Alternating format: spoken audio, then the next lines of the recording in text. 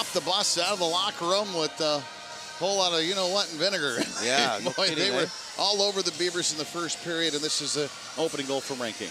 Yeah. I mean, they were quick on pucks. They were quickly moving pucks, and just BSU just didn't have an answer. Well, you want some puck luck. Here's Soucier getting one from the outside. That just ends up handcuffing Angus Redmond, the freshman goaltender. It bounced around. No one feels worse than he does right there. Soucier with his first of the night. And then Cliff Watson off the draw. Yep, nice little set play here that they have on the draw. I just think it's something that they saw in video where BSU brings their guy in from really wide, so it creates a little opening to the net. So looked like a nice little set play.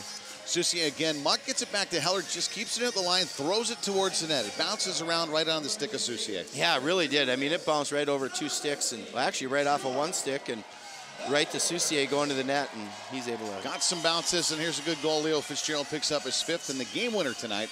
Wrist shot, beats some blocker side low. Another look at it here. Nice play.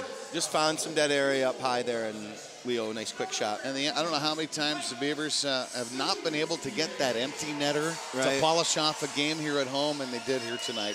Bauman is 10th of the season. Yep, awesome right up